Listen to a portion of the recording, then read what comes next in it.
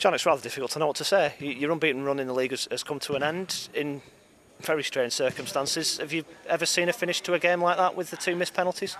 No, that'll probably be yesterday, won't it? It's disappointing when the second one's going in, and so they benefit from punching the ball off a line because we missed the pen. And so that's a bit hard to take, but they don't miss the pens on purpose, do they? They both hit the target. I don't think they do the best pens in the world, but it's unusual to see 2 subs take pens. I know Billy was in. Billy's the penalty taker. Billy was carrying a knock. He didn't feel as though he could kick the ball, so that's disappointing. But we've got other experienced players on there. Well, having said that, Terry and Chris are very experienced lads, so you can't complain that they've stepped up to the plate. I'm more disappointed really with the way we responded to equalising, because we've totally dominated the first half. They haven't got near us. There was only one team on the pitch. And then we've started great in the second half, equalised, and you think, well, we're just going to go on to win the game. And then give Cambridge the due, they upped the game. And for 25 minutes, without creating too many chances, they've pushed us back and pinned us back. And then ironically then, when we get our footholds into the game again, we're at the inside of the post, we're back on the front foot, they break on the corner, and it's horrendous defending by us. So, we can't have too many complaints. On another day, we'd have won this game.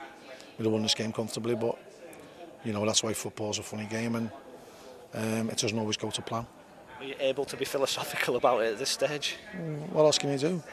Burst out crying, or, throw your toys out the pram? There's not a lot you can do, We've got to learn from that 25-minute spell that we had after we scored, where we failed to keep the ball, where we failed to clear our lines, where we failed to get out. We invited pressure on. And I know there's a us in that spell, really. But we went in, and then we weren't looking like scoring. And the only time we looked like scoring was, well, just prior to them scoring. And then, the last 10 minutes, it was like the animal. You mentioned the defending. How disappointing were the 2 goals you conceded today? Well, one from a set play, it's a silly foul to give away. We've kept Piero unbelievably quiet. He's hardly had a kick, and he goes and makes one and scores the winner. So, sod's law. But we've got to be better. We know we're better, and without being cheerish, we still feel as though we can finish high in the league. But we've got to eliminate that, and we've got to be certainly more ruthless. Certainly at penalties. Does it show how close games are in this division? It's not the first time. I think it's been a 1-goal deficit in 4 or 5 of your last games. Well, yeah, it's just disappointing. It's disappointing that we got ourselves into such a good situation in the game and then threw it up. And the penalties thing, is that decided on the field because Billy says I can't take it, and they decide between them? I didn't know Billy was carrying a knock. He didn't look as though he was carrying a knock to make so. I couldn't believe it when Billy didn't step up.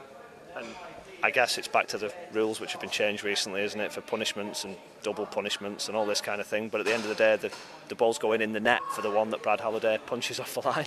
That's the thing that's sickening. So you benefit from cheating.